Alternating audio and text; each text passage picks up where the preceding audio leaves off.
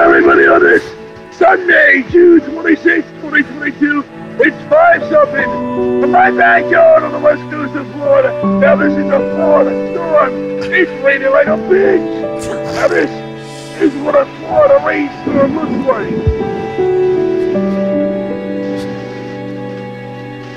We got some heavy-ass rain.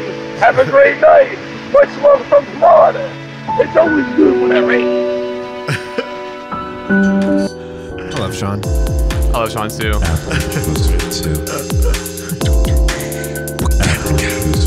Oh man. Welcome back everybody to another Apple Juice for Two exclusive interview. Today we are joined by a local Charleston rapper, hip hop artist, and producer, Tyrie Young. It's so good to be here with you guys. Thank you so much for joining us. I can dig it. Of course we have Isaiah Allen and Brevin Stallings here. I'm always here. I don't Please get do. I'm always here. Over here. Over here. Over here. I'm on the couch. We talking about Exactly, yeah. Well, Tyrie, you just had a new album come out, right? Season 3. Season 3. That's very exciting. You should go stream that anywhere you can stream albums and everything. Today we're gonna be talking about a lot of stuff. There's a little bit of shit going on in the world of music with like a lot of albums being released and stuff this summer, especially hip hop albums. So we're gonna get into that a little bit. If you haven't followed us on social media, follow us at AJF2.pod. Is it right? AJF2.podcast? Yes. Okay. Everywhere. AJF2.podcast. And the 5 stars everywhere and all that shit. And Tell your friends. And your mom. And done to Florida. Exactly. Yeah. Your mom would love us. Well, Maybe. so do you mind if we play a little bit? Yeah, of dude, that? I would love that. Okay, sweet. So we listened to it today, and personally, our favorite is Gunfire. Oh yeah, that's a banger. I made a way out of nothing, let's keep it legit. They say my money bring problems, I ain't seen that shit. Walk the city, dirty vans. So this was a feature with J. Michael. Yeah, So J. Michael. nice. Yeah. Is she a local? Yeah, he is. He plays in his band called Sandcastle, and you know they're really good. I met him like probably 5 years ago. We were both like hanging out. People made music, and then I was just like, dude, you got a talent. Like we're gonna make something dope. We never made anything like that I put out until recently, which is how it goes. But the really cool part about everything is that, you know, he's the type of person that you can go to and you can like say, yo, like, and like, he'll make that shit into like a progression, you know what I'm saying? And like, I produce all the time. So it's like, I love working with other producers because it just like, it feels so relaxing to like not produce sometimes, like where I could just rap, you know, like just like focus on the arrangements and how you make it sound and stuff. And that's what we did right there. And like that song just turned out to be like really good because like we've worked together for some time and he's so experienced and he knows what he's doing, you know? Yeah. I was gonna ask, like, did you produce everything on the album or who produced you with overall on the thing? Yeah, I produce mainly everything except for Gunfire. Like everything. Okay. And I mean, I will probably, you know, I did do the bass arrangement, the beginning bass arrangement in Gunfire, but everything else was John Cantor, really. Well, nice. Is that so? Did you guys work on that here in Charleston, or like, is there a studio space? Yeah, we worked on that at his house. Literally, the switch up in the beat, I was like, bro, like I don't know. I think I was listening to some Pharrell shit that day. And I just remember in Lemonade, you know, it does that drop like do, and I was like, bro, we need to do the same thing, like boom, boom, boom, boom. And I was like, let's do that in this beat. And then that's how that shit just like worked, and we just ran with it. And I was like, bro, I'm about to eat this shit up. Like, give me 5 seconds, bro. I'll turn this bitch up. Is that your favorite song on the album? Or do you have one? Yeah, like I feel like Gunfire at one point was my favorite song. I really love 24 Hours, and then I probably also love I'm blanking on y'all. I'm so sorry. I apologize. But I also love I Kept the Score. That song just more so because it like means a lot to me. And Gunfire is just more of like, I really want to show people that like I want to showcase that, like, you know, I can be a formidable foe when it comes to, you know, hard hitting beats, because like I usually don't do that shit. You know, I have like a alternative trap style, you know. I don't have like a traditional trap style. Right. I noticed that. Yeah. Well, so that one other song, Body LNG or Language, is that what that stands Body for? Language, Okay, yeah. I just didn't want to change it up. When you save shit, sometimes you just save it as random shit. Yeah, 100% feel that. Yeah. Well, so you did that with Sydney Blackwell. Yeah. What was that like working with her? So I wrote that song 2 years ago whenever season 2 came out. Actually, it was just that first half, and then which is interesting because it's like starkly different stylistically than the whole album and changes. Yeah, and that was kind of like the whole purpose. The whole purpose of the music that I create is alternative experiment rap, and it has to feature like subtle elements of trap, but also I want to give people a stylistic approach to like music. Like let me put my own like touch on this. Like, and what is that touch like? So when I originally wrote Body Language, it was like supposed to be an alternative song, like full through. And then I was like, I'm losing myself in this music right now. Let me add the trap element to it. And the pad is the only thing in that song that's consistent with the whole entire song. Okay. If you listen through, it's like when it comes to creating experimental music, there has to be one main thing that stays the same. For them to hang on to. For you to hang on to mentally, because everything else is changing so much that you can't hang on to it. So you're going to get upset when you listen to the shit. You're going to be like, why did you do that? Like, you should have kept it like this. So finding that one thing that people can like hang on to every single time, like it really matters, you know? And that's what I did with Body Language. And then I actually wrote the original lyrics for it. Our friend passed away like before I wrote to it. And I just like kind of had a lot of inspiration going. And I called Sydney because she's like my little sister. She's from Florence, where I'm from, and I was like, "Bro, you got to hop on this shit." Yeah, nice. You know. So is that what it's about? Your friend passing? Yeah. I mean, well, it's not about my friend passing, but she kind of gave me the inspiration to really like go for it. You know. The whole thing about the album is that I wanted to make sure I try to have all my friends on my shit, you know? Oh, nice, yeah. Like in certain areas, certain key like aspects, I want to have a homie on the shit. So and I did songs with everybody. There's a lot of songs that people haven't heard with other people on them. But the main thing for me is like, hey, like, you know, if I know you can sing, I'm gonna call you up and be like, yo, Isaiah, you trying to hop on this shit? You know, you trying to, you know what I'm saying? Like, even if it's something in the background, you know, like, yeah, exactly. Schoolboy Q did that. I don't know if you ever seen, if you ever been to Schoolboy Q show before. Whenever he dropped Blank Faces, he had his homie from out where the fuck he's from. I think he's from somewhere in California. He's from somewhere in California, but you know, because him and Kendrick go back. He's not from Compton, but he's from another suburb out there, and he brought his homie on stage. And if you listen to the album, you can hear that same dude. I forget his name, but he's on the project. You know? Oh, nice. So he just brought him up with him.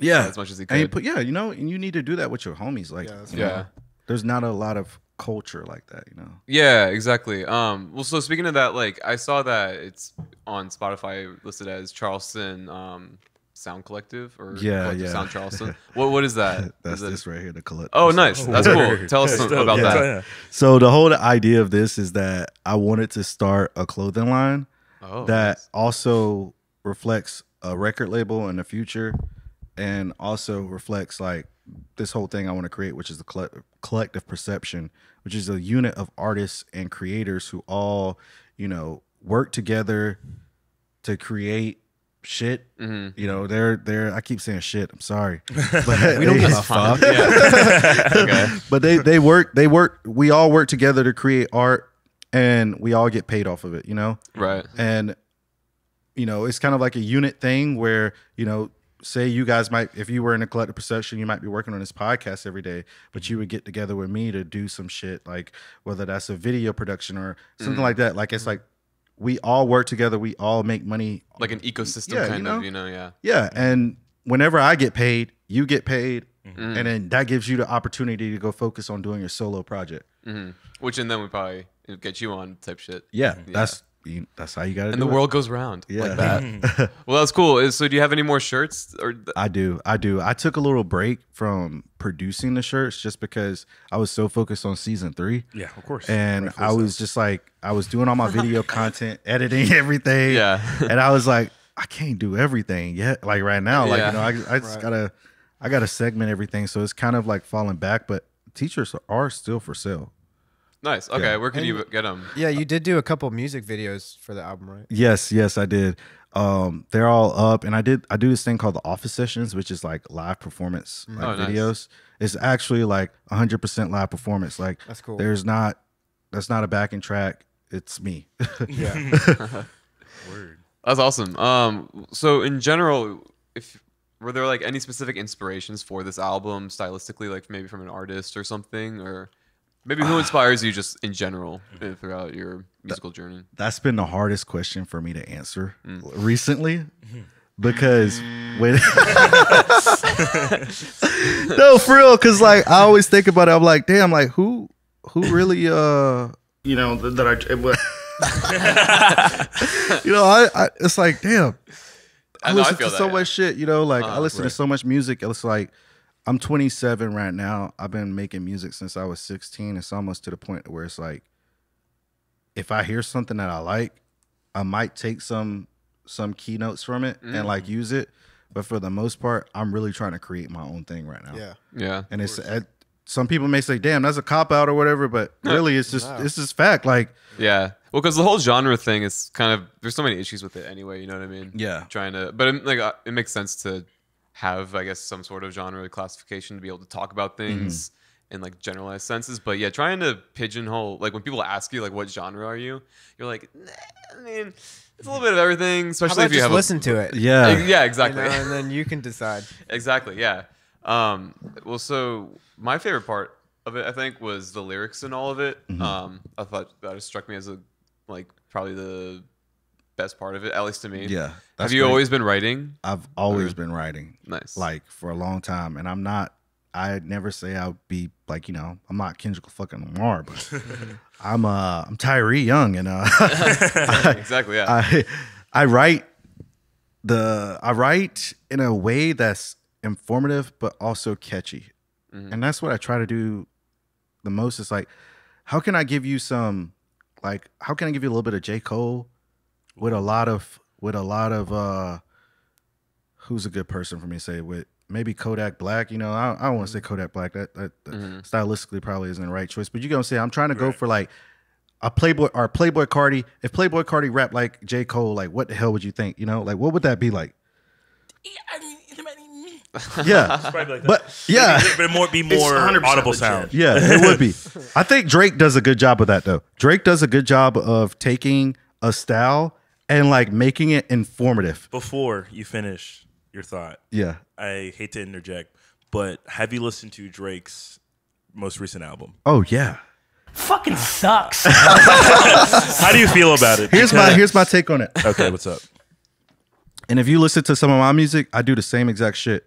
There's a lot of house element, and well, not on this album that much. On a lot of my earlier projects, there's a lot of house elements on it.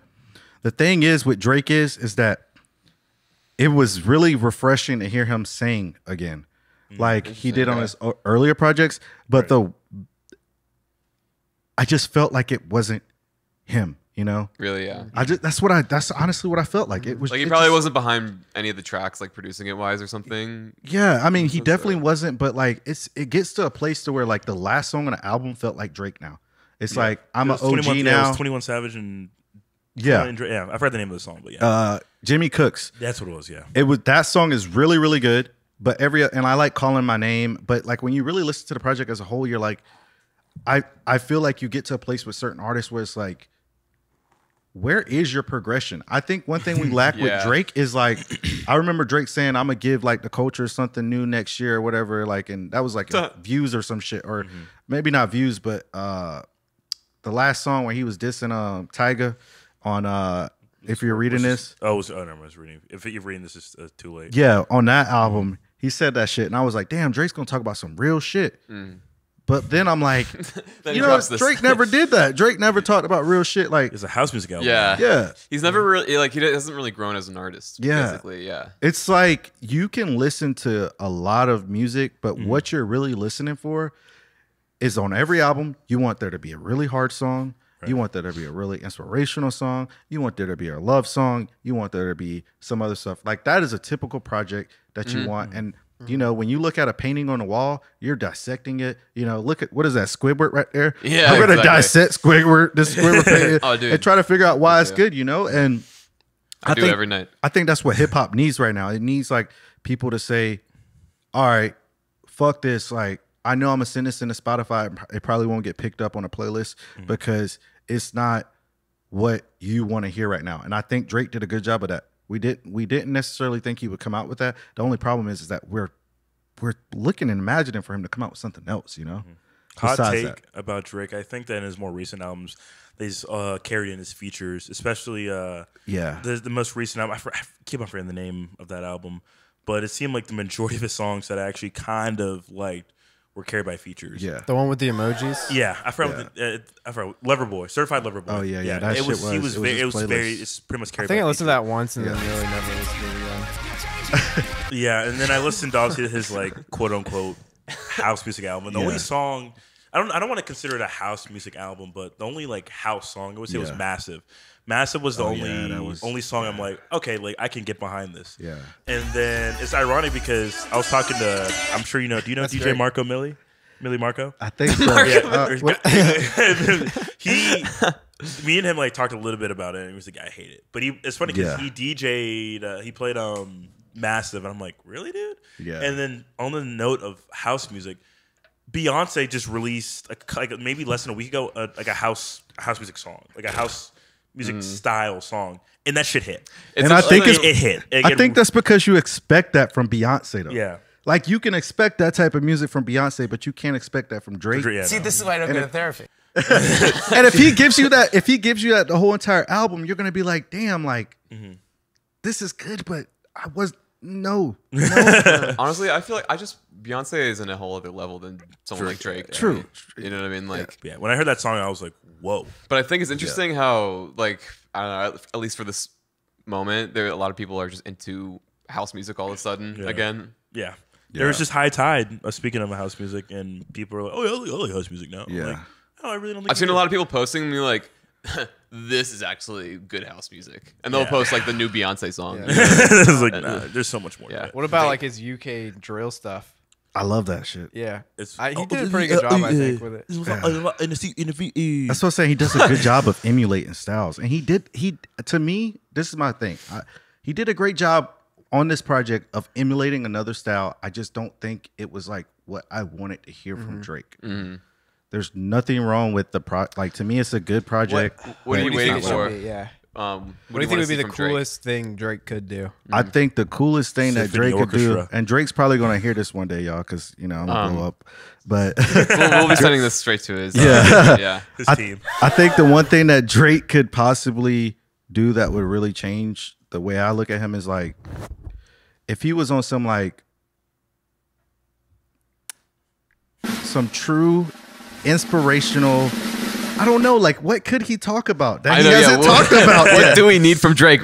Does the world need anything from Drake? I feel like Drake could possibly talk about like what's going on in the streets from like a standpoint of like fighting the power and shit. Like Oh, we yeah. hear from a lot of other artists of his caliber. Do you smoke? But like, you know, at the same time, it's like, fuck, like what do I want? There comes a Yeah, time where right. your artist starts to that progression stalls out, you know? Exactly. Yeah. And it's like, damn, what's going on? Where he just like stays stagnant, and you don't want to hear that. A lot of people get upset when an artist like tries to branch out initially, but then if it's like good, then it ages like a fine wine. Yeah. Um, It's like Kid Cudi did that with that Raging Bullet. So, what was that? What project was that? That was- yeah, I don't know. That was a long time ago. I can tell you that. But that was a long time ago. Who's your favorite rapper? My favorite rapper. Who's your favorite rapper? Rapper? You like rapping? Yeah. If you have one. If I had one, Yeah. After you answer that, after you answer the favorite rapper, what's your favorite style of rap after? Because we're on the topic of rap. Cameron, you asked me a question too. My favorite rapper. See, y'all keep asking me what my favorite genre is. My favorite rapper. My favorite rapper when I was a kid though was Kanye. I don't know if I have a. It sucks for me to say that because I'm like I don't know if I have a favorite rapper anymore because like I mean it's a hard question. Like, I feel like I like my friends' music more than I like most predominant. I mean, music, I think that's a valid answer. Yeah, like that's the nice part about having talented friends. Yeah, is that you have music to listen to, podcasts to listen to, actually good music, shirts to wear, stuff. You just get it from your friends. Who's your least favorite rapper? My least favorite rapper right now. I guess that would have to be like someone big. Because if it's your friend, then it's my friend. Not your friend. Yeah. How do you feel about Logic? I used to like Logic, and then I heard his first mainstream album, and one of the songs sounded like Kendrick Lamar's "Singing Me I'm Dying" song, and I was like, which is kind of a freak out. I was like, this beat is exactly the same to some extent. Yeah, really, that's crazy. Wait, I gotta pull this up. Yeah. Well, which album was that? That was the first Logic album. Logic tried